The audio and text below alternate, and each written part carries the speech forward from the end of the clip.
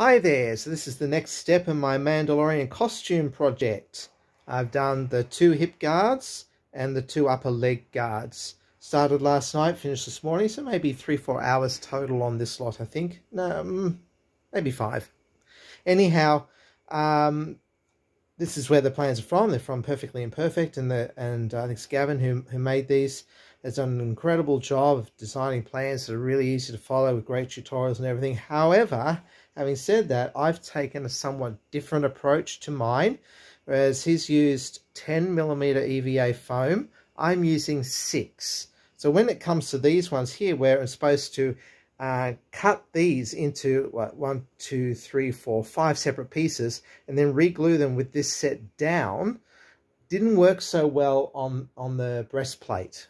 I mean, in the end, the breastplate worked out because there were so many pieces and I was able to fasten all together and get it all nice and strong.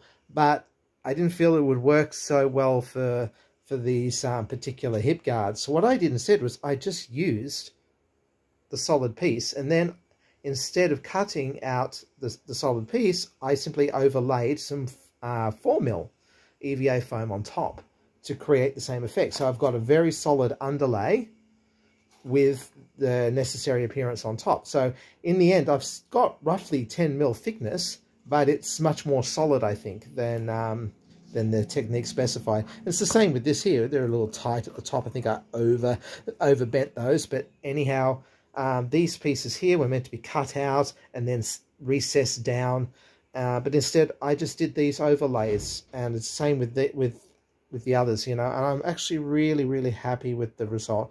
I know this one had overlays anyway, but it was a mixture of recessing and overlaying, but I'm so happy with the results of doing it this way. I think the thinner foam with doing it as a laminating process actually works really well and helps to stiffen them up, I think, as well. So I'm really happy with the result.